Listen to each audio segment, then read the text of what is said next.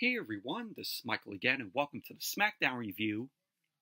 SmackDown tonight was from the Delta Center in Salt Lake City, Utah. And SmackDown tonight, I thought it was a good show in my opinion. Really enjoyed the show. We had the Women's United States Championship tournament still, ongoing. And tonight we had Chelsea Green. She ended up taking on Bianca Belair and Blair Davenport in the tournament. We also saw L.A. Knight. Yeah! He defended the United States Championship against Santos Escobar. We had Bayley and Naomi. They end up taking on Tiffany Stratton and Candice LeRae. And the main event, we had Montez Ford versus Tommaso Ciampa. And we also had Sikoa star of the show, where him, Tama Jacob Fatu, Tongaloa, and Bronson Reed, the five guys, for the Bloodline that are going to compete in War Games next Saturday. And Solo ends up telling Roman that later on in the night, he has to accept his terms of surrendering. And if Roman surrenders, Roman and his crew can finally acknowledge Sikoa. And also in the final segment, we had two returns, and one being the fifth guy for the OG Bloodline. And I said that I hope the fifth guy, would be Seth Rollins, but unfortunately on Monday Night Raw, Seth Rollins, ended up saying, I want to be the fifth guy, and I don't want nothing to do with Roman Reigns. So apparently, Seth Rollins is not the fifth guy. And I will get to explaining who it is when I get to the final segment. But overall, SmackDown was a good show tonight. And before I get into the review, if you guys haven't checked out my previous video, I did a movie review of Wicked, which I saw earlier today. So if you haven't seen my review of that, definitely check it out. Really love the film. I think it's one of the greatest films of this year. And it's on my list of favorite films of the year. And in my opinion, it is a masterpiece. So if you haven't checked out my review of it, definitely go check it out. But SmackDown for next week's show is going to be taped because, of course, the day after Thanksgiving, Black Friday, Triple H, wants, superstars to spend time with their families for, Thanksgiving. And he's also going to do it for Christmas. So good on Triple H on giving the superstars, a chance to spend time with their families, during the holidays. When, Vince was in charge, he would have the superstars, celebrate the holidays and then come back maybe like the next day. If there was a SmackDown show or, a WWE live show, he would have them come the day after the holiday. So, good on Triple H for doing that for the superstars. But anyway, let's jump right into the review. SmackDown tonight opened up with Sikoa. He made his way out along with Tama Jacob Fatu, Tongaloa, and Bronson Reed. Those are your five guys for Solo's Bloodline in the War Games match. So all five guys end up getting to the ring. End up putting up the ones.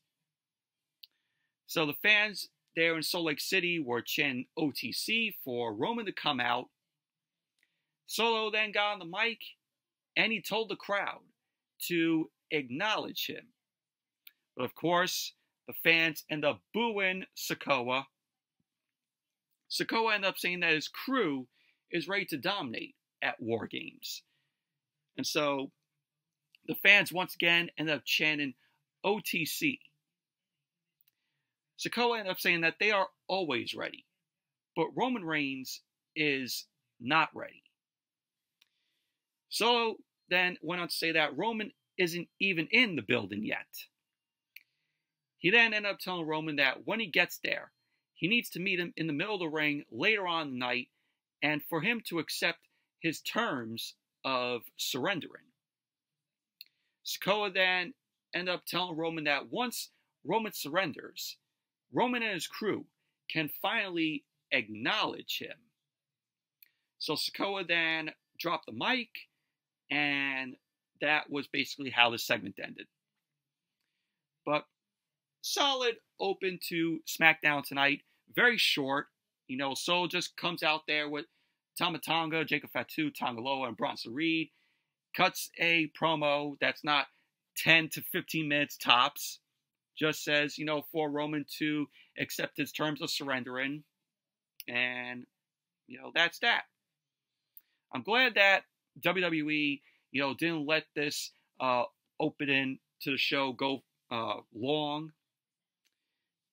So, good on, just Sikoa coming out there and, not, wasting anyone's time with a 10 to 15 minute promo on Roman Reigns. And then, as SmackDown came back from the commercial, we had the first match of the night, which was the Women's United States Championship Tournament. So we had Bianca Belair versus Chelsea Green versus Blair Davenport. And it was really nice to see Blair Davenport back on TV. And we haven't seen Blair Davenport on TV, in a while. They haven't given her anything to do. But I thought this was a okay women's match here in the tournament. Match got underway. Chelsea Green, right from the start, delivered a roll-up on Bianca. Bianca then rolled Chelsea up, and then Blair Davenport ended up rolling Bianca up, but Bianca ended up kicking out. Chelsea Green then clotheslined Blair Davenport to the outside. Bianca then came in with a shoulder tackle onto Chelsea. Bianca then ended up landing a standing moonsault onto Chelsea. Bianca went for the cover, and Chelsea ended up kicking out. Bianca then grabbed Chelsea, but Chelsea delivered a kick to Bianca's face. Chelsea ended up going for a sunset flip cover onto Bianca, but Blair Davenport ended up breaking up the pin, and Blair Davenport ended up hitting Chelsea with a right hand, to which Chelsea then fell to the outside. Bianca then jumped over the top rope and landed onto Chelsea. So Bianca got on the ring apron. Blair Davenport then tied up Bianca's ponytail up in the ropes. So Blair Davenport climbed to the top rope and jumped onto Bianca's back. So then SmackDown went to commercial. Then when SmackDown came back from the commercial, Chelsea Green was in control of the match. She delivered a Rough Rider onto Bianca, and Blair Davenport delivered a double stomp onto Chelsea's back. Bianca then slammed Blair Davenport onto the canvas. She ended up going for a standing moonsault, but Blair Davenport got her knees up. Chelsea then delivered a drop kick onto Bianca Belair. Chelsea then ended up falling backwards onto Blair Davenport. Chelsea Green locked in the waist lock onto Blair Davenport, but Bianca then grabbed Chelsea, and she landed a double German suplex to both Chelsea Green and Blair Davenport. Bianca ended up going for the cover on Blair Davenport, and Chelsea broke up the pin. Bianca ended up going for a spear onto Chelsea, but Chelsea moved out of the way, and Bianca went into the ring post, and Bianca then fell to the outside. Blair Davenport then climbed to the top rope. Chelsea then ended up delivering a kick to Blair Davenport, which slowed Blair down. Chelsea was on the second rope, and she landed a suplex to Blair Davenport. Bianca then delivered a 450 splash onto Blair Davenport. She went for the cover, and Chelsea threw Bianca to the outside. Chelsea went for the cover, but Bianca then dragged Chelesa to the outside, and Bianca threw Chelesa into the barricade. So Bianca then got back into the ring. Bianca then went for the cover on Blair Davenport, but Blair Davenport ended up kicking out. So all of a sudden, we went backstage, and we saw officials there. And we saw Jade Cargill. Jade Cargill was lying down on a cracked windshield of a car. So Bianca ended up seeing that. Bianca then ran to the back to, check on Jade Cargill. And that led to Chelsea Green getting back into the ring. Blair Davenport rolled Chelsea Green up, and Chelsea ended up kicking out. Blair then delivered a kick to Chelsea. She then grabbed Chelsea, but Chelsea reversed that into a unpretty her onto Blair Davenport. Chelsea ended up going for the cover, and there you go. Chelsea Green ended up winning the match. She is moving on in the Women's United States Championship tournament, which obviously we all knew. I knew that Chelsea Green was going to win this. So, and I have to say that, my prediction, I think Chelsea Green is going to be the first ever Women's United States Champion. I think WWE is going to make her the first ever champion. But overall, it was an okay match here. So then, as SmackDown came back from the commercial, we saw Bianca Belair run to the outside to where Jade Cargill was, being loaded into an ambulance. So we saw Nick Aldis out there. Bayley was out there with Naomi. So Bianca ended up getting into the ambulance with Jade Cargill, and the ambulance ended up driving off. So who ended up attacking Jade Cargill? We'll have to wait and see. And then we had L.A. Knight. Yeah! He ended up taking on Santos Escobar. This was for the United States Championship. Santos Escobar was accompanied by Elektra Lopez. So as the match was about to start, the lights went out. And we had a video of Shinsuke Nakamura playing. Nakamura was speaking in Japanese. Of course, Nakamura made his return last week on SmackDown and attacked LA Knight. So this is leading up to LA Knight versus Shinsuke Nakamura for the United States Championship. So Nakamura talked about Knight and how it is the beginning of his end. So Nakamura, wanting that United States Championship. He wants a shot at LA Knight. So as Nakamura's video was playing, Escobar attacked Knight. And so the ref had to break it up. So the ref ended up ringing the bell. The match got underway. Knight delivered a clothesline onto Escobar. Knight then grabbed Escobar. Escobar tripped Knight up onto the ropes, and Knight ended up falling to the outside. Escobar ended up delivering a splash over the top rope onto Knight on the outside, and that led to SmackDown going to commercial. Then as SmackDown came back from the commercial, Escobar was on the ring apron, and he jumped over the top rope. He landed a floating senton to Knight. Escobar went for the cover, and Knight kicked out. Escobar then threw Knight over the top rope, and Knight ended up landing on the ring apron. Knight ended up landing a shoulder tackle back into the ring onto Escobar. He then delivered some punches onto Escobar, and Knight ended up landing a neck breaker. Knight ended up going for the cover, and Escobar ended up kicking out. Knight then grabbed Escobar. Escobar came back and delivered some right hands to Knight. Escobar then placed Knight on the top rope. Escobar ended up climbing up to the second rope, but Knight headbutted Escobar down. Knight ended up going for an elbow drop, but Nakamura was shown standing on the entranceway. He was just staring at Knight, and that distracted Knight. So Escobar then ended up tripping Knight up, and he landed a nice hurricanrana to Knight. Escobar then climbed to the top rope, and he delivered a frog splash to Knight. Escobar then lifted Knight up on his shoulders, but Knight ended up landing on his feet, and Knight then ended up hitting Escobar with the BFT, the blunt force trauma. Knight ended up going for the cover, and there you go. LA Knight ended up winning the match, retaining the United States Championship. Post-match, Nakamura then ran down to the ring, and he wasted no time. He got right into the ring.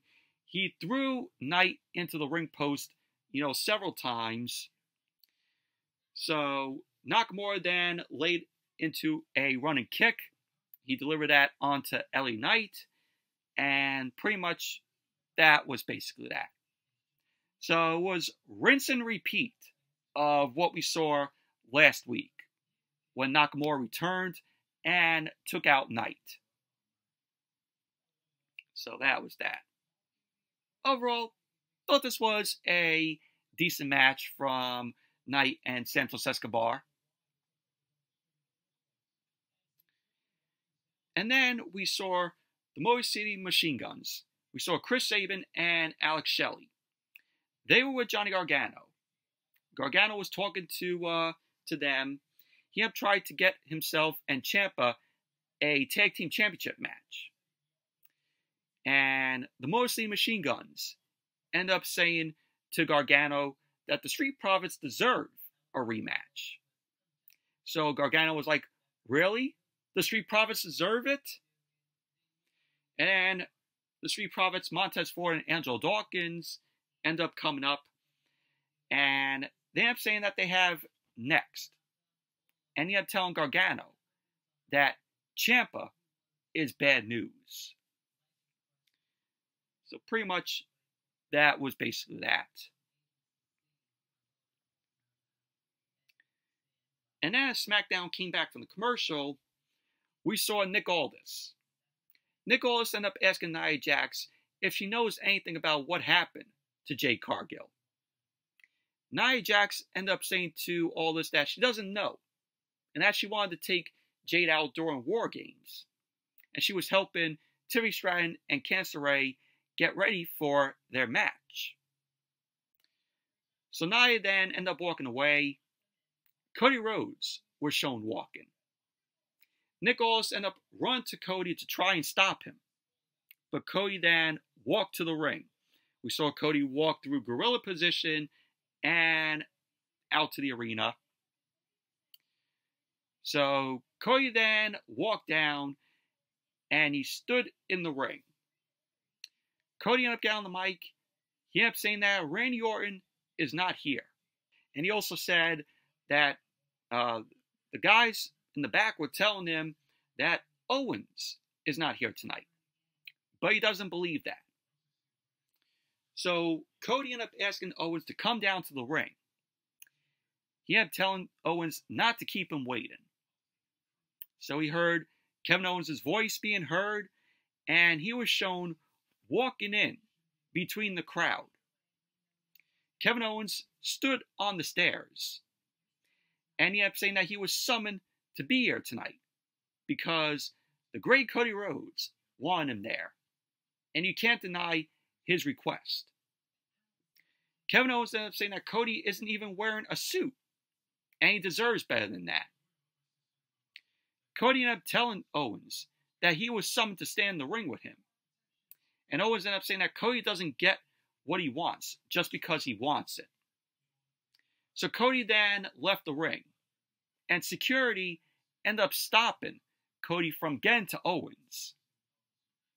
Owens ended up saying that he sees Cody riled up, and he wants to fight him. He ended up saying before they do that, he wants Cody to tell him why he is upset. So Owens then walked down, and he went over the barricade. he stood on the commentary table. So Owens ended up blaming Cody for what he did.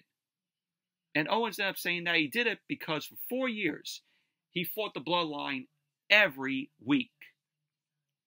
He ended up saying that he fought them and they tried to end his career. He ended up saying that Roman Reigns tried to end his career. And he never could and never will. And Owens was like, oh, well, in came Cody. We fought together. And that Cody was in the ring at WrestleMania after he won the title, as happy as he could be, because Cody finished his story. So Owens was like, after that, Roman comes back, and Cody teams with him. And Owens ended up saying that he blames Cody for all that. So Cody ended up telling Owens enough. He ended up saying that him teaming with Roman Reigns has nothing to do with Owens. Cody ended up saying that Owens always needs someone to blame, and no one holds him down more than Kevin Owens. Cody ended up saying that his self-sabotage is next level, and he is obsessed with being the face of WWE. And that Owens does not realize that while he is obsessing with that, he has been synonymous with the company for a decade. And Cody ended up saying that he is one of the best, and everyone knows that, but Kevin Owens. Cody ended up saying that the last time him and Owens wrestled one another was at Bash in Berlin. Cody ended up saying that Owens couldn't and didn't pull the trigger, and perhaps he would be standing as WWE Champion, and Owens ended up blaming him for that. So Cody ended up saying that Owens finally did pull the trigger, just on the wrong guy, and that guy was Randy Orton. He ended up saying that Orton is a legend, and he was Owens' friend, and he did not deserve what Owens did to him. So Cody ended up telling Owens that he didn't just bring back a banned move in the pile driver, he crossed every line he could, and this lesson won't be handled by a promo. So Cody ended up saying, oh, it can be tonight, it could be at Survivor Series, or Saturday night's main event. He ended up telling Owens that it is coming, and the ball is in Owens' court. So Owens ended up telling Cody if he wants a match, he will get it. But he will get it when he says it is happening. So the fans end up booing Owens, and Owens was like, oh, well, it is not happening tonight. He ended up saying, when it does happen, he is just doing his job. And he will be doing what Cody just asked him to do. And he won't have to worry about him pulling the trigger. Owens ended up saying that he loved Randy Orton. And he hates Cody. So Owens then dropped the mic. And he got off the commentary table and walked back through the crowd. So Cody ended up telling Owens that he doesn't think he hates him. He thinks he hates himself. He then went on to say that when Owens decides to have the match, there is not a single line he won't cross. So Cody ended up throwing the mic, and pretty much that was basically that. But a lot of stuff here that Cody was saying about Owens, is true.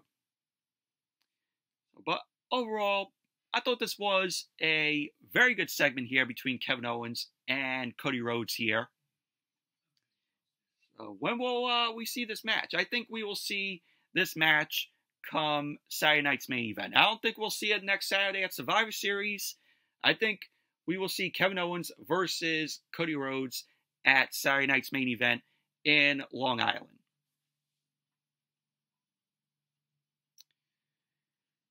And then we saw Roman Reigns, the Usos, and Sami Zayn. They were backstage. Jay ended up saying that they still need to find a fifth member for War Games. Sami Zayn was like, I'm out of ideas. Jay ended up mentioning Cody Rhodes. Roman was like, no. So Sami Zayn ended up asking him, why not? And Roman ended up telling Sami that that is old news and that he's moved on. Sami Zayn ended up saying to Roman that he doesn't know if Seth Rollins is available. Roman then looked at Sami Zayn with an angry face on him. Sami Zayn ended up saying, "There is no one else." Roman ended up saying that they don't need anyone else. And this is all that matters. This is all they need. He ended up saying they go out together and they are good. And if they are not, they die. But they die together. To which both Jimmy and Jay end up agreeing with Roman. Roman looked at Sami. Sami ended up saying to Roman that he is in. He ended up asking what the plan is. And pretty much, that was basically that. And then as SmackDown came back from the commercial, Cody Rhodes was walking backstage. And Carmelo Hayes was there. Carmelo Hayes was talking to two guys. He ended up saying, it's about time someone told him about himself. So Cody got all angry at what Carmelo Hayes said. And Cody was like, excuse me? So he ended up asking Carmelo Hayes what he is saying. And Carmelo Hayes ended up saying, they are saying the truth about Randy Orton being next. And Cody then pushed Carmelo Hayes. In came Nick Aldis, who broke it up between Cody and Carmelo Hayes. And Cody ended up telling him that he should reevaluate his first round draft pick. So pretty much that was basically that. But we get in the match next week on the tape show, Carmelo Hayes versus Cody Rhodes. And then we had Bayley and Nia Jax versus Tiffany Stratton and Candice LeRae. Tiffany Stratton and Candice LeRae were accompanied by Nia Jax. And the match was just very meh, in my opinion. Match got underway. Tiffany Stratton and Candice LeRae ended up both arguing over who will start the match. But eventually, Tiffany Stratton started off the match with Naomi. Naomi delivered some right hands to Tiffany Stratton, which was followed up by a kick. Naomi ended up throwing Stratton into the ropes, and Naomi delivered a hurricanrana to Stratton. Stratton then rolled to the outside, and she hid behind Nia Jax. Bayley then joined Naomi, but Tiffany Stratton and Candice LeRae delivered some right hands onto both Bayley and Naomi. Stratton then threw Naomi back into the ring, and Candice then tagged into the ring. Naomi delivered a bulldog onto Stratton, and Bayley then tagged in. Bayley delivered a suicide dive onto Stratton. Candice LeRae was thrown to the outside. So then SmackDown went to commercial. Then when SmackDown came back from the commercial, Tiffany Stratton ended up throwing Bayley into the corner. Candice tagged herself into the match. So Bayley ended up trying to sneak in the tag, but Candice LeRae ended up kicking Bayley because Bayley was trying to sneak in Naomi. So Tiffany ended up tagging herself in. Candice delivered a moonsault off the second rope to Bayley. So Stratton ended up going for the cover. Naomi came in and broke up the pin. So at the end of the match, Nia Jax threw Naomi into the ring steps. The ref called for the bell, so Bayley and Naomi won the match by disqualification. So post-match, Io Sky's music ended up hitting. She ended up coming to the ring. Io ended up hitting Stratton and Candice with some right hands. Nia Jax ended up hitting Io with a right hand and threw her onto the ring apron. Io then delivered a kick onto Nia, and she landed a springboard dropkick to Nia. So in came Raquel Rodriguez and Liv Morgan. Raquel delivered a big boot onto Io, and that led to Rhea Ripley's music ended up hitting. Rhea Ripley came out, of course, wearing the face mask, and she had a kendo stick in hand. Rhea Ripley ran to the ring, and Nia Jax, Tiffany Stratton, and Candice LeRae left the ring. Liv Morgan ended up leaving the ring as Rhea Ripley ended up hitting Raquel with the kendo stick. And pretty much that was basically that. But overall, this match was just to have all the women competitors in the War Games match just come out there and brawl. That's all this was. So this was a waste of time, in my opinion. So then, as SmackDown came back from the commercial, we had Montez Ford versus Tommaso Ciampa. And this was a decent match here. Match got underway. Montez Ford ended up getting Ciampa in the corner. He ended up hitting him with some right hands. Ciampa came back and delivered some right hands onto Montez Ford. Ciampa threw Ford to the ropes, but Ford delivered a drop kick to Ciampa. He went for the cover, and Ciampa kicked out. Ford then grabbed Ciampa. Ciampa came back and delivered a right hand to Ford. He ended up running to the ropes, but Ford delivered a clothesline to Ciampa. Ford then delivered a kick to the side of Ciampa's head, and Ciampa fell to the outside. Ford then delivered a run senton over the top rope onto Ciampa. Ford then threw Ciampa back into the ring, but Ciampa threw Ford to the outside. Ford ended up getting back onto the ring apron, and Ciampa ended up laying into Ford with a run knee to his face. So then SmackDown went to commercial. Then when SmackDown came back from the commercial, Montez Ford was in control of the match. He ended up delivering some flying clotheslines to Ciampa, which was followed up by a back suplex. Ford then delivered a standing moonsault onto Ciampa. He went for the cover, and Ciampa kicked out. Ford then ended up running towards Ciampa, but Ciampa came back and delivered a big boot to Ford. Ciampa then delivered a chop to Ford's chest. Ford delivered a chop to Ciampa's chest. Ford then ran toward Ciampa. Ciampa then lifted Ford up and threw him onto the top rope. Ciampa then delivered a swinging neckbreaker from the top rope onto Ford. Ciampa ended up going for the cover, but Montez Ford ended up kicking out. Ciampa ended up going for the fairy tale ending, but Ford got out of that and he ended up hitting a knee to Ciampa's face. Ford ended up going up to the top. He jumped off the top rope, but Ciampa ended up delivering a knee to Ford's face. Ciampa then grabbed Ford, and Ford reversed that into a cover, and there you go. Montez Ford ended up winning the match. Post-match, Ciampa delivered a right hand from behind onto Montez Ford.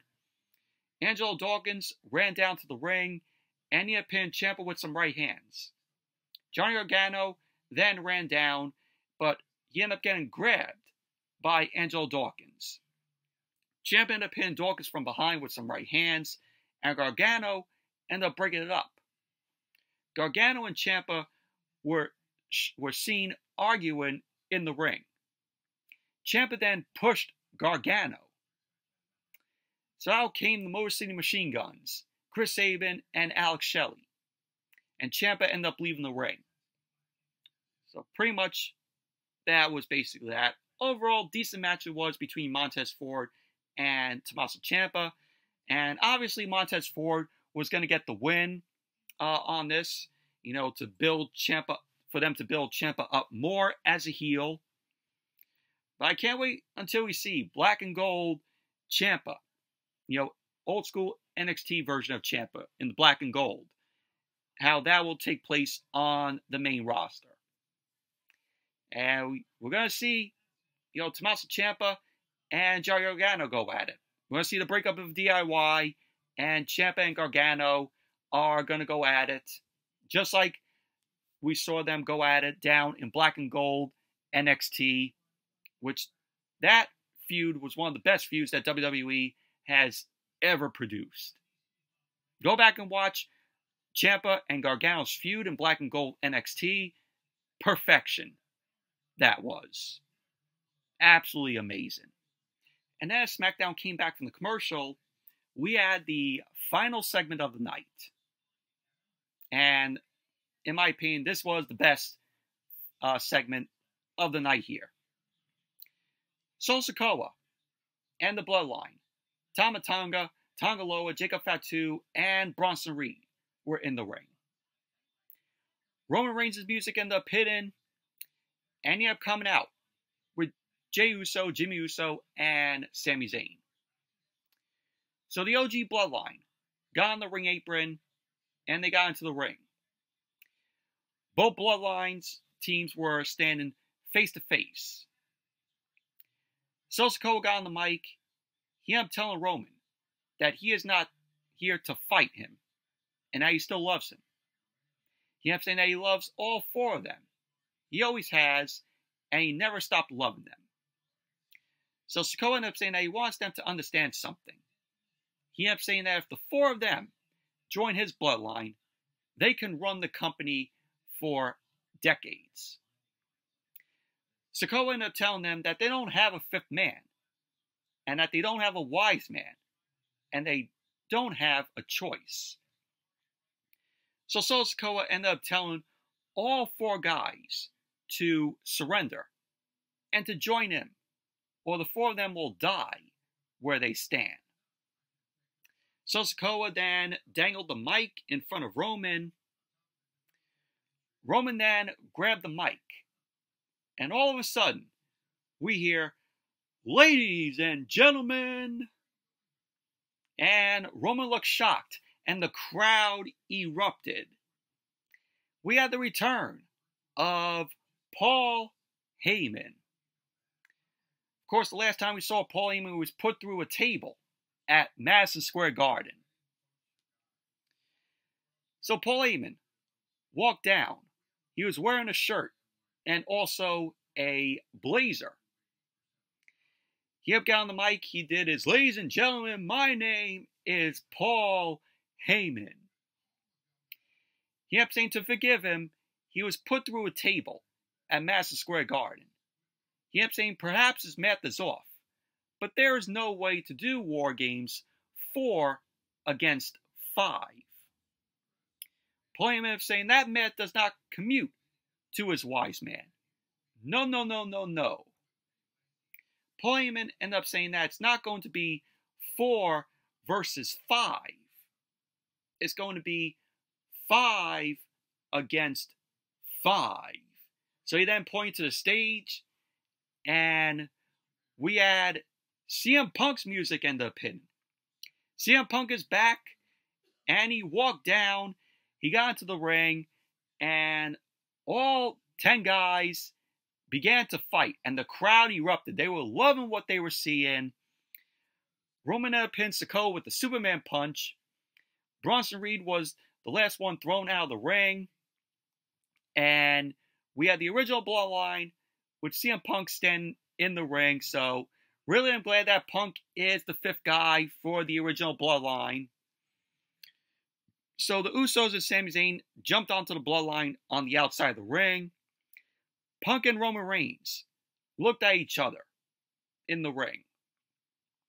Tama Tonga and Tonga Loa got into the ring. Punk laid out Tama Tonga with the GTS. Roman then ended up hitting Tonga Loa with the spear.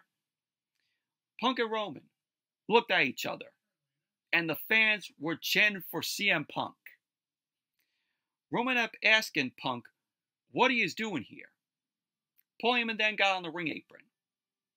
The fans were chanting, "This is awesome." Roman then looked at Paul Heyman, and the Usos and Sami Zayn got back into the ring. Roman and Punk looked at each other. Punk's music ended up hitting. Punk ended up pointing to Heyman, and that was how SmackDown went off the air.